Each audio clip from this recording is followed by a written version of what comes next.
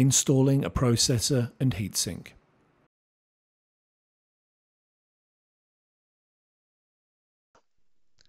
Align the processor on the new carrier so that the triangular marks align, and then insert the marked end of the processor into the carrier.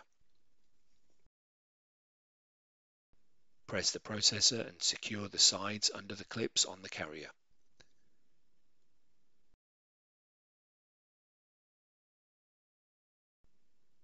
Use a syringe to apply 4 uniformly spaced dots of thermal grease on the top of the processor.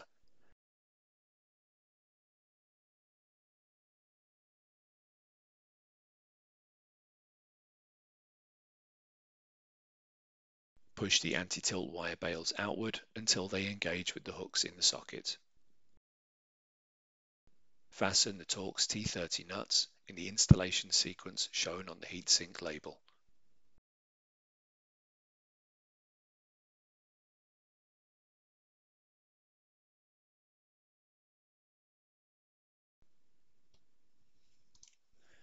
Install the air baffle.